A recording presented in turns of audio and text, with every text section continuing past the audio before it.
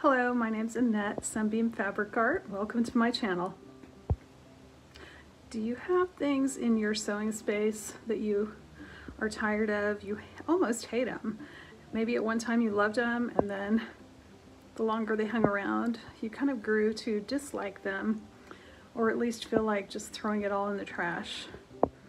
I had such a problem. I had a large bin full of mostly strips that I did a big quilting marathon about 3 months ago, and I ended up with loads and loads of strips that I cut off the edge of the quilt when I squared it up. And some of them were had been hanging around in my stash for a long time. I was just tired of looking at them. There was a really pretty old sheet set that I have made several beautiful projects out of, but I fell out of love with it. I was just tired of seeing it, and I almost thought about just pitching this bin in the trash. But I'm so glad I didn't, and come along and I'll show you what I did today. Here it is. Here is this giant pile of strips that were so intimidating and so annoying to me. My first thought was to make a little square center to a block and just sew strips around the outside of the square and see what I could come up with.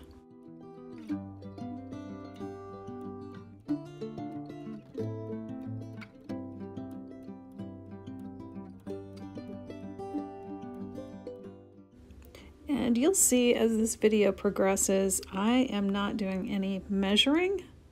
I'm not doing very much pressing, if any at all. I am really just thinking in this mode of I want to get rid of this, I want to get it out of my house, but I didn't want to throw it away because that's so wasteful. So I'm forcing myself here to do something with it, and I'm really not taking a lot of time to make it perfect.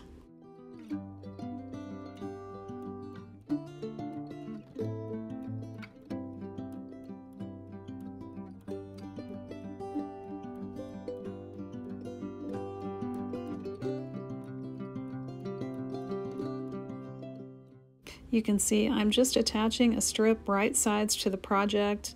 I'm sewing that straight line, and then I'm trimming off any excess bulk.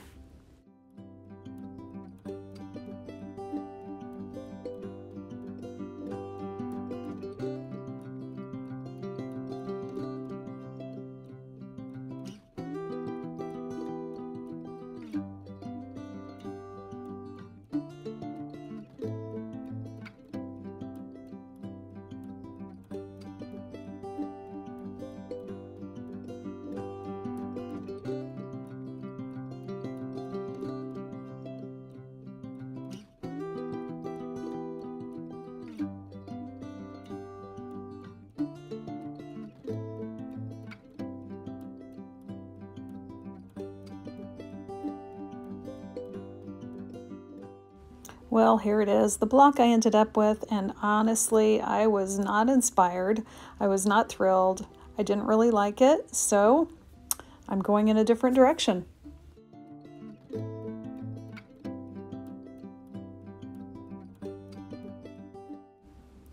I took a few minutes, probably about 20 minutes, and I sorted my strips out into various color families.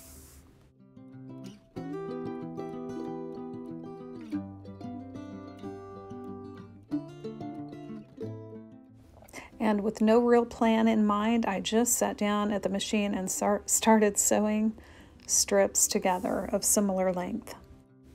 Having the various colors kind of separated out kept me from putting, say, two blues right next to each other, so it was easy to just grab from one pile, then grab from a different pile. I didn't plan anything. I didn't plan light, dark, or color combos. I just grabbed what felt right. I was just so over it, so over these scraps, so over these leftovers from backing of lots of quilts that I've already done, just so ready to move on. I didn't want to spend much time thinking or planning. I just wanted to get this stuff out of my house.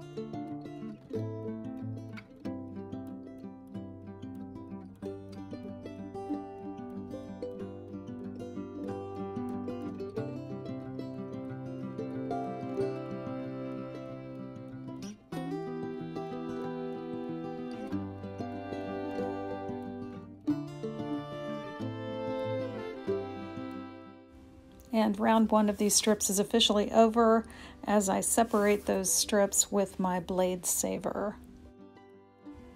And at this point, I am still really not having any fun. This seems like a lot of work to me, but I feel like I have to do it because I don't want to just throw these fabrics away.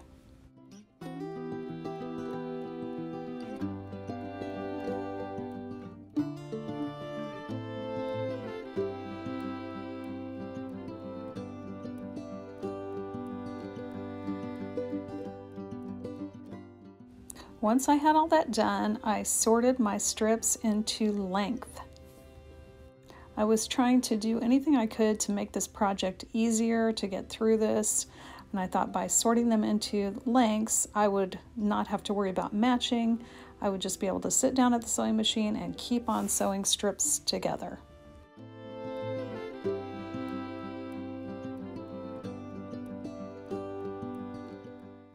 And at this point, I was kind of able to breathe again because I know that that first round, when you're doing scraps or strips or anything like this, that first round is always the hardest, always the longest to get through.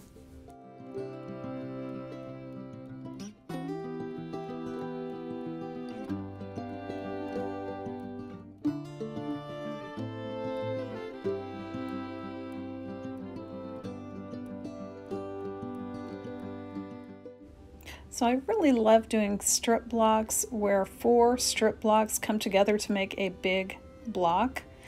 In this case, I wanted to make these blocks as big as I possibly could to use up as much fabric as I possibly could. Once I had a good length of strips sewn together, I cut off a length, then I sewed down one side of this strip, and then I sewed down the other side of the strip after squaring it up to make a tube. So once we have our tube, we can make squares by using triangles. I'm going to line up the diagonal line on that ruler with my seam line. At this point, I'm really not worried about how big these blocks are going to be. I'm sliding my ruler a little bit to the right to make sure my cut is on fabric and not on an empty spot.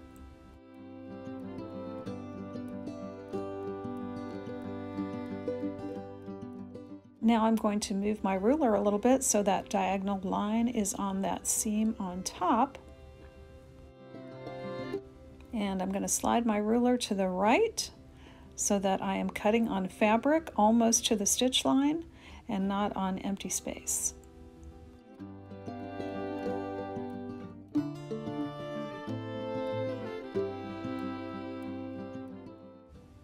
And here's our basic block. And I'm going to be making more of these blocks and joining them together to make a giant block that incorporates 4 of these smaller blocks. And all the ends that were not big enough to make a square, I just made a straight edge so that eventually I'm going to join those with each other of similar size and get some more blocks out of that.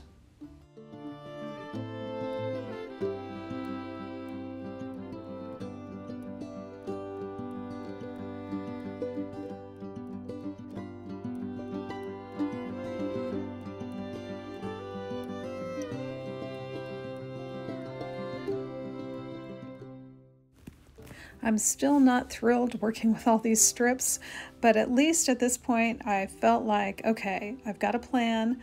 I'm going to make giant blocks and use up all these strips.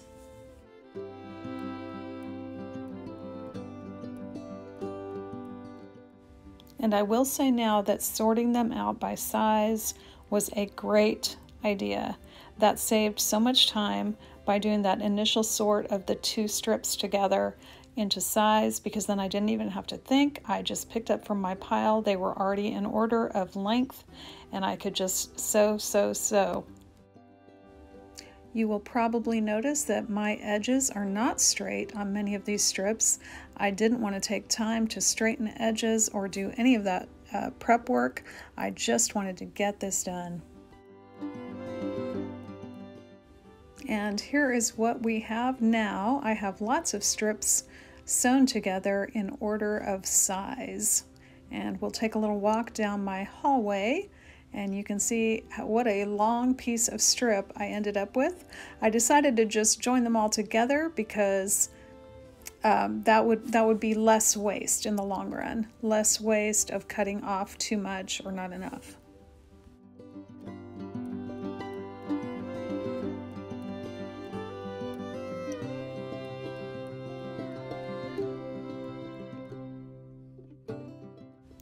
By the time I got to this pressing stage of the game, I was feeling a little bit better. I was feeling like I was accomplishing something, and I wasn't hating these strips quite as much as I did at the beginning.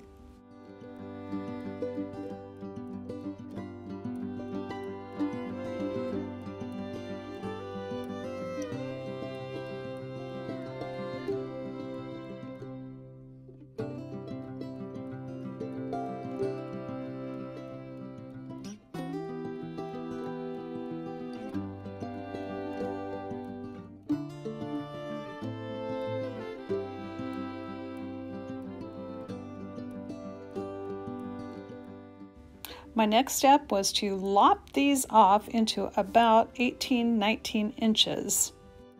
I was absolutely not interested in precise measurements.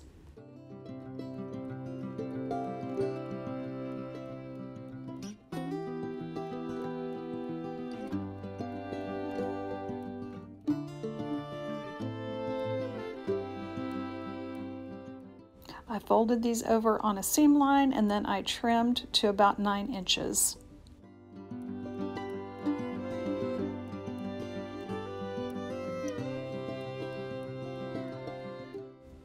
After that, I took all these to the sewing machine and I sewed down the other side with about a 1/4 inch seam to make my tube. All right, let's go over making these squares one more time. I'm lining up that diagonal line on my ruler with my stitch line on either side, then making that 45-degree cut. Next, I reposition so the diagonal line is on that top stitch line, and then I make another 45-degree cut. And I'll just keep repositioning my ruler until I run out of strip.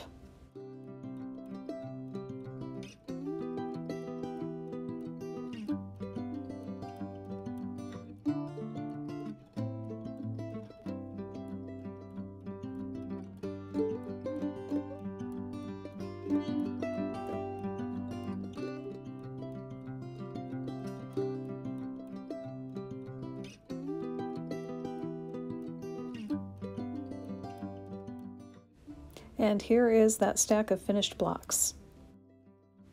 I also ended up with a large stack of triangles that I'm going to be able to put together to make additional blocks. And then I've got some long strips that were not wide enough to make squares, and those are going to come in handy later. I just didn't know it at the time.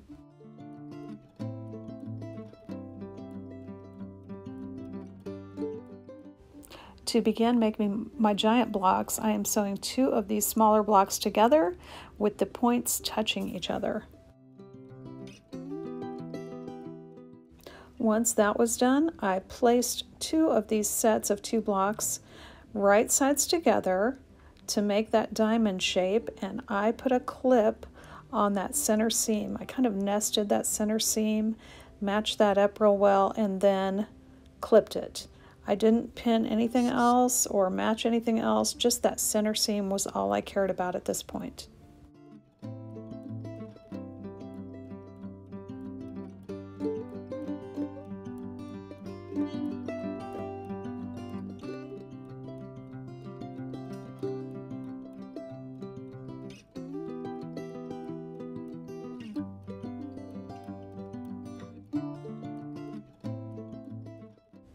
Now, one product I have that I don't get to use a lot is this giant square ruler. It measures 20.5 inches. Well, that is exactly the size I am trimming these giant blocks to. They are all getting trimmed to 20.5 inches. I'm lining up that center dot, the center seam, on 10¼ inches.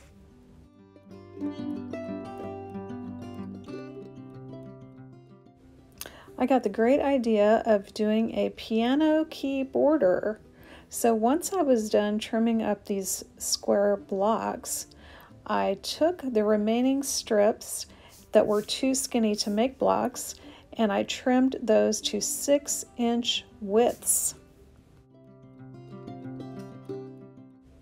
Once I was finished, I started laying this project out on the floor, and you'll never guess what happened next.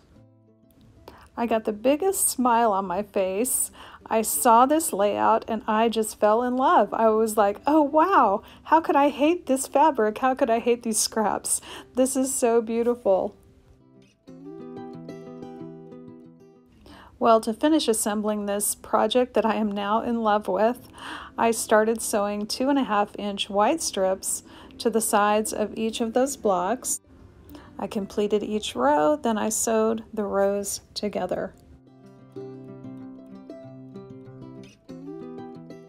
To make my sashing strips for between the rows long enough, I had to sew more than one strip together. And guess what? When I put these strips on that divided the rows, I didn't put them right sides together. I put a right side together with a wrong side, and I had to undo some of my sashing and redo it. But since I was in love with this project again, it didn't faze me at all.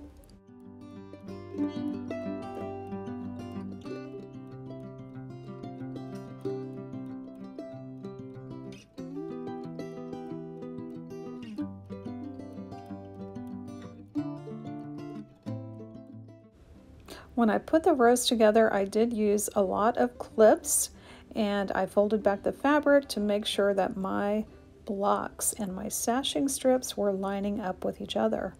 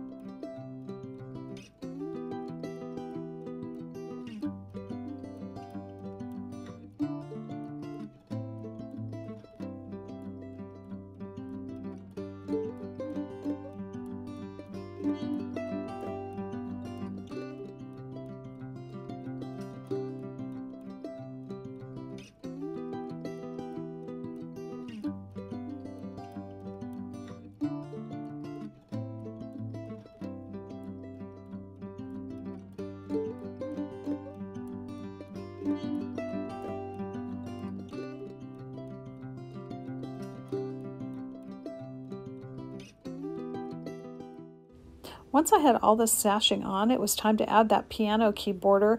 That was the easiest part of this project. There was nothing to match, nothing to worry about, just matching the sides and sewing that approximately 1/4 inch seam.